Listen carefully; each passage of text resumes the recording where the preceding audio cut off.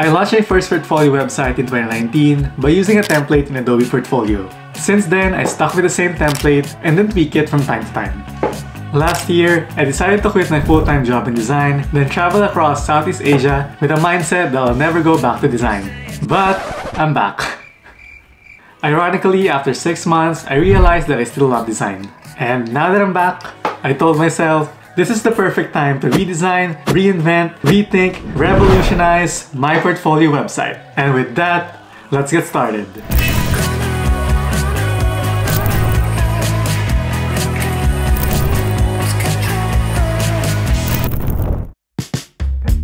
We are now in the last episode of this series. So today I'll be showing you the end-to-end process of how I launch my portfolio website. I will divide this video into 3 parts. First we have is the ideation, and this includes the strategy and the thinking I have behind creating this portfolio. Second, we have design, where I will show you the wireframes I have in Figma. And then last, we'll be building the website on Webflow.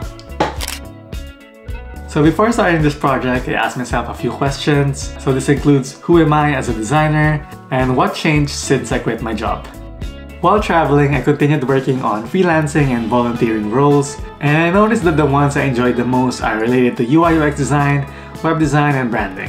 So on my portfolio website, I want to show my most recent work that truly reflects who I am as a designer today. During this phase, I also started looking for words on how I would describe the look of the site and what I want people to feel when exploring the site. I also find that these words are a great way to represent myself. I want my portfolio to show a quiet confidence when it comes to my work. Basically, I want my designs to do the talking for me. So less words and more focus on the actual designs. To gain more inspiration, I look at other portfolios who are doing the same projects as mine just to see what they're doing and see what I can integrate into my portfolio. And based on that, I started thinking of my sitemap and realized that most portfolio websites have the same structure. We have a homepage, about, projects, contact. Homepage, about, projects, contact. I decided to follow the same format just to keep things simple and less complicated for me to build myself.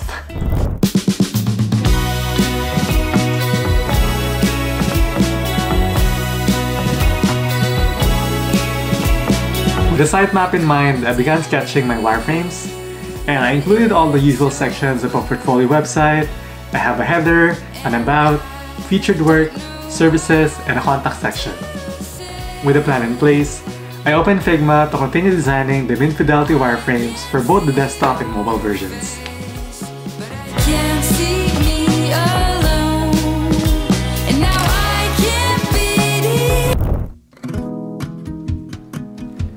I've already started working on my visual design or branding when I'm doing the thumbnails for my YouTube videos.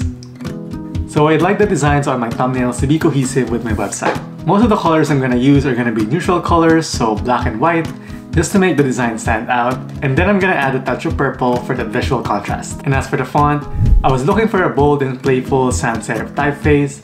That's why I chose Owners. Before I continue designing the high-fidelity wireframes in Figma, I created a basic style guide first. This will make things easier for me when I'm working on the pages. I'm planning to use this all throughout my website, so this will make it easier for me to make all the pages look like they all came from the same website. So for this project, I only needed the basics, so I have a type scale and a color palette.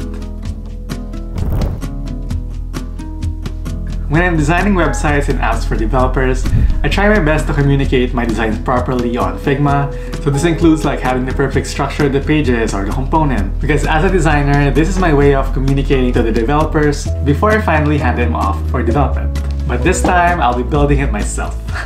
So if I were to do this again, I'm gonna consider Figma as a basic structure instead of the actual final designs. Because since I'll be designing and developing it myself, I have time to perfect it on Webflow. So I think I would have saved a lot of time if I didn't pressure myself to perfect everything on Figma. At this stage, all I needed to know is how I wanted to structure the content and create templates that I can follow on the different pages of my website. For example, how I want to show the images and text inside a content page. And another example here is for the case studies. You'll notice that the layout is very similar, but as you can see here, the images are not finalized. And you could see I didn't finalize the layouts here as well because I have a few here. If you're interested in how I tackled my case studies, I have another video where I go through my full process here. As you can see here, I have my designs laid out, but when you look at the actual website, there's still some difference. And once I got to a point where I'm satisfied with my wireframes, I was ready to build the site on Webflow.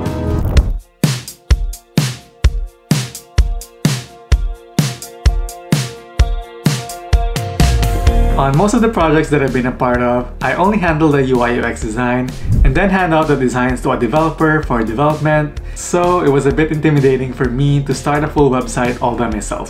I decided to take it slow, and my goal at first is to be comfortable with Webflow. So I started with an MVP landing page. So the about, work, and contact pages will all just be condensed into one single page, which is the landing page.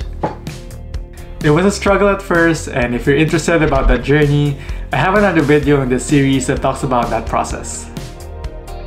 Overall, it was a success, and I managed to build a landing page that is both responsive and very close to the designs I have in Figma. But if I were to start this again, I'd first create my style guide in Webflow before messing around with the structure of the pages. This helped me to become more organized instead of having a long list of header styles. When I had my style guide in place, I find myself copy and pasting headers most of the time. This way I got to focus more on building the actual layout of the page. I went a step further and created components like the navigation bars and cards. Then it would just be easy to drag and drop it whenever I need it. And with this mindset, the rest of the pages were easier to build. After a few hours, days, weeks of designing my portfolio, I'm happy to share with you my newly launched portfolio website.